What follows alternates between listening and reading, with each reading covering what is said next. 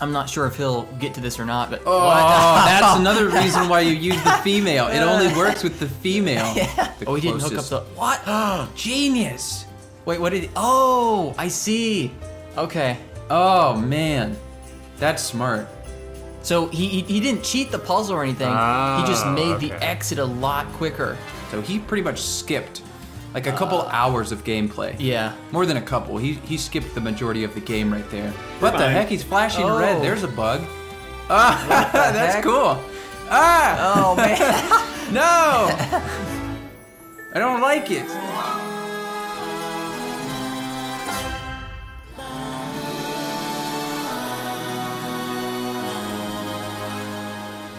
Hey, what's up, guys? This is Daniel Lackey from Skookum Arts. I am the co-owner and artist/designer on the Pedestrian, and I have here with me Jed Lackey. I'm the programmer and more technical side of everything.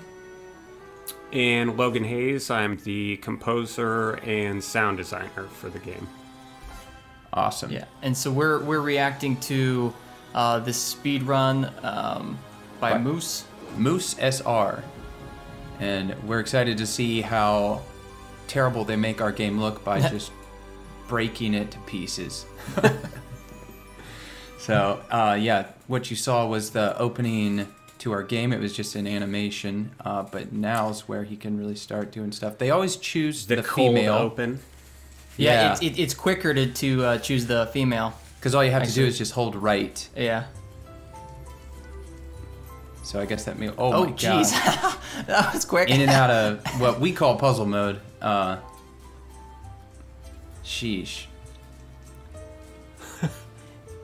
Yeah, it'll be interesting because I would assume, because we had actually talked about, like, with our game, speed running, like placing the signs in specific positions and the connecting of them will probably make quite a big difference. Yeah, and yeah, it looks like he placed them really close. The longer the line is between doors, the longer it takes for you to travel between it because you're actually moving through the set distance. So the closer the nodes are to each other, the faster you'll get through. Man, this guy's crazy. Yeah, it's pretty quick. Yeah, he's definitely using a mouse and keyboard. And we thought, like, when we were making the game years ago, that it would be interesting, because this is, like, all about puzzles and everything, if speedrunning was more based off of how many times you clicked versus, like, how fast you could get through it. Because most of the time our game is, like, sitting there and kind of optimizing your path. So, like, how many clicks it would take for you to get through something. But I'm seeing too, he's like doing these like little mini hops at like certain points.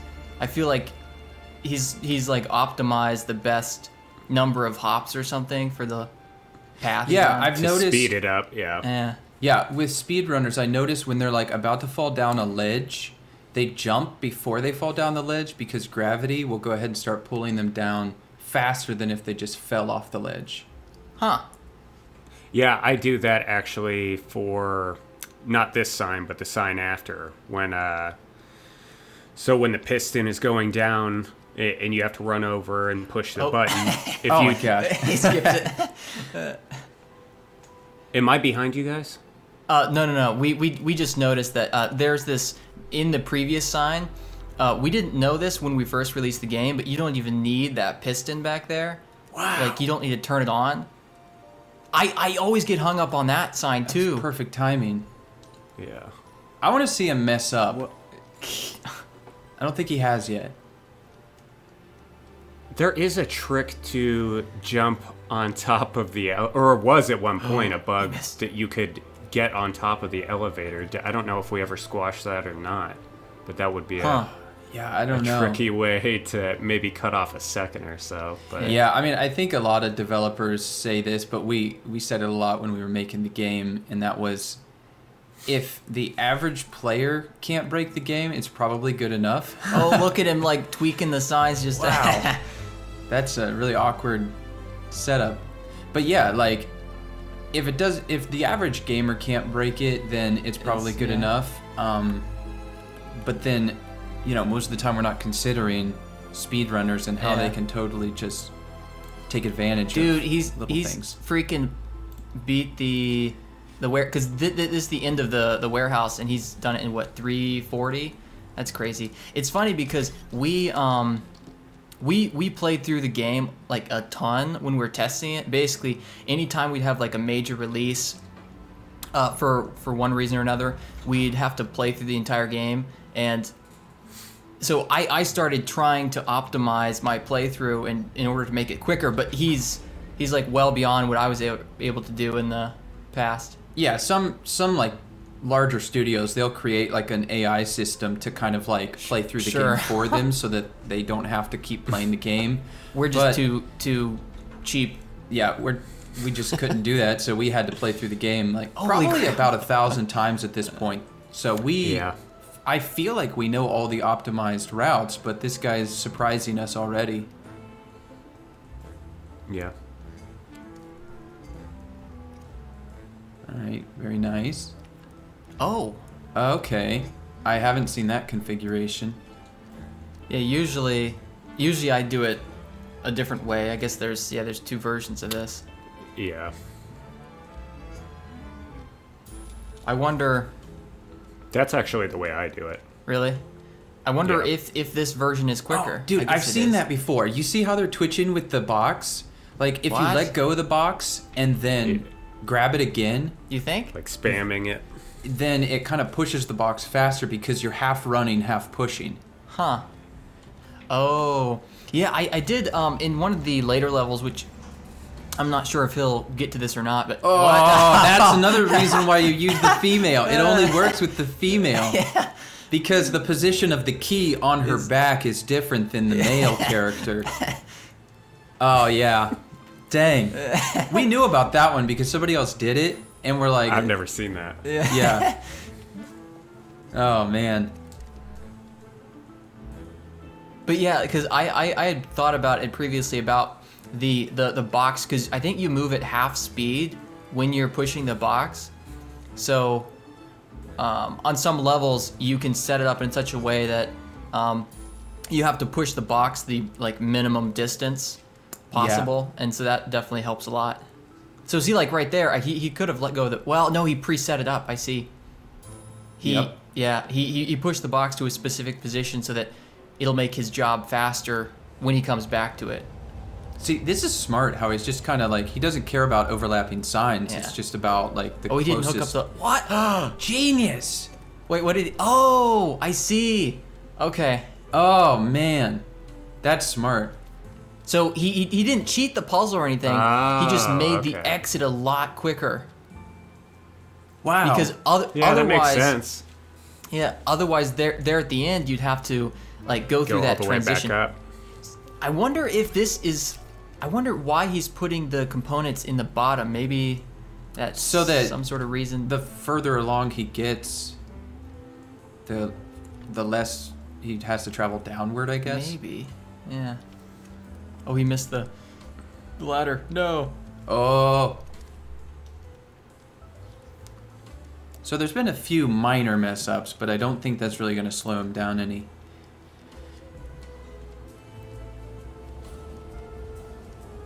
Oh, and you see that too? He placed the exit sign in that specific position on the right side because he can get back to the hub quicker. Man, that's crazy. He's doing. Oh, yeah, there was the jump. I wonder how many times he had to play it to perfect this. Yeah.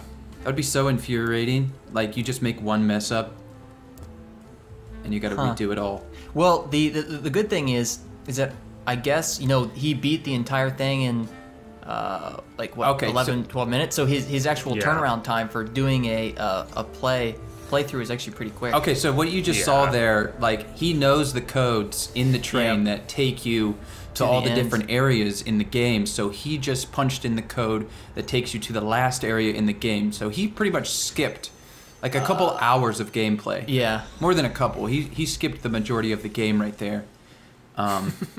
So, all my hard work. Yeah. What the heck? He's flashing red. There's a bug. That's cool.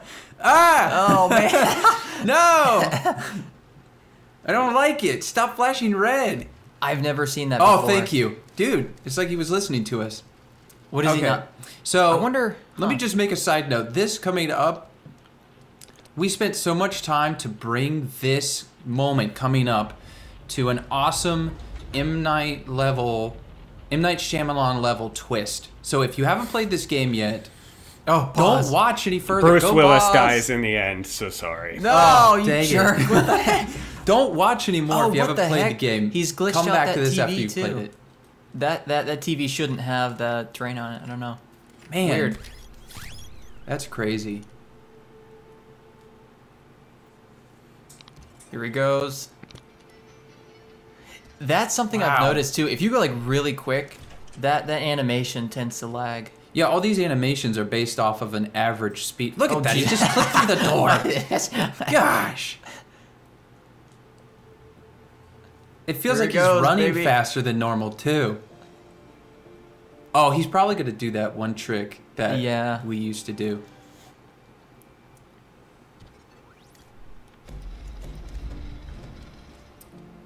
What? I think he got it just close Did he? enough. Okay. This is crazy. All the way to the finale. Oh, he doesn't need to. He just grabbed. Okay, yeah, I guess that makes sense. Yeah, we always push the box fully into that corner, but I guess you don't have to, so he saves a little bit of just a tiny bit of time. It's nice to see that there hasn't been any lag spikes or anything, even though he's just barreling through. It's Oh, still yep. frame Oh, rate. jeez. Oh, yeah, he's doing so the trick. quick.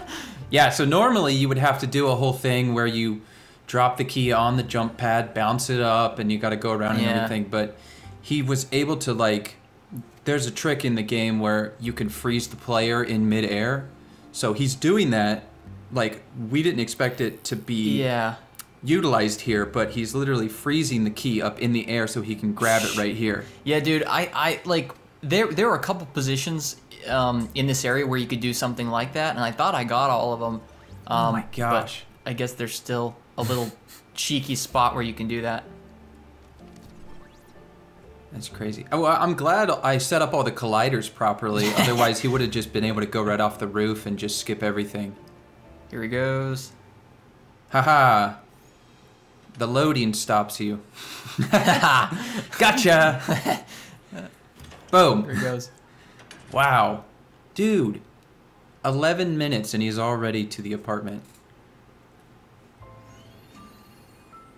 And he's out. There he goes. Sheesh. This is where you're supposed to take your time and look at everything. All the hard work we put into making it look good.